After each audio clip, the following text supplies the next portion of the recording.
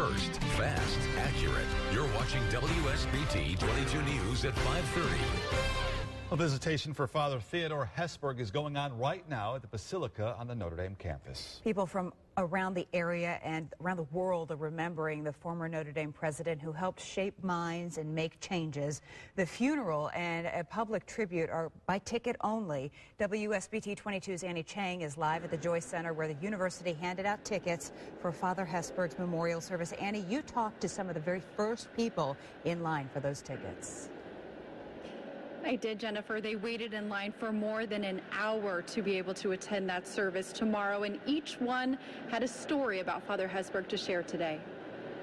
The limit is 2. Yeah, 2 for me. I'll show you my card. The Joyce Center box office began handing out tickets to the general public at 3 p.m., but Marianne Angieski showed up promptly at 2. She didn't go to Notre Dame, but living in South Bend, she saw Father Ted transform the school into a world-renowned university. He brought Notre Dame prominence, and people realized we were more than just a little college.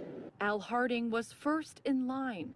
The Irish alum graduated in 1984 when Hesburgh was still university president. He's a legend, and he's a part of me, and so that's why I want to be here. Harding's 2 kids now attend Notre Dame. He says he sees Father Ted's legacy play out in his life every day. Father Ted's spirit will live on in all of us whenever we do good work. Dan Morrison, second in line today, will never forget the time he picked up a payphone and called Notre Dame president and presidential advisor Theodore Hesburgh. That was before cell phones. I just used the payphone, and he answered the phone. He was in the library, in his office there.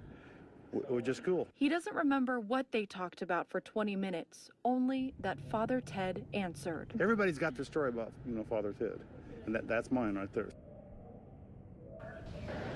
Now again, that ceremony will be held here at the Joyce Center. That's tomorrow evening at 7:30 p.m. Some of those speakers include President Jimmy Carter, First Lady Rosalind, former Secretary of State Condoleezza Rice, and Indiana Senator Joe Donnelly, just to name a few. Of course, we'll have that coverage here on WSBT 22 News. Live from Notre Dame, I'm Annie Chang, WSBT 22 News. Annie, thank you. Visitation for Father Hesburgh continues until 6 o'clock tonight. Then it stops for the public tribute, and visitation begins again at 9. The funeral mass for Father Hesburgh is tomorrow at 2 o'clock at the Basilica. That is also a private event. We have been granted permission to air that mass live here on WSBT 22.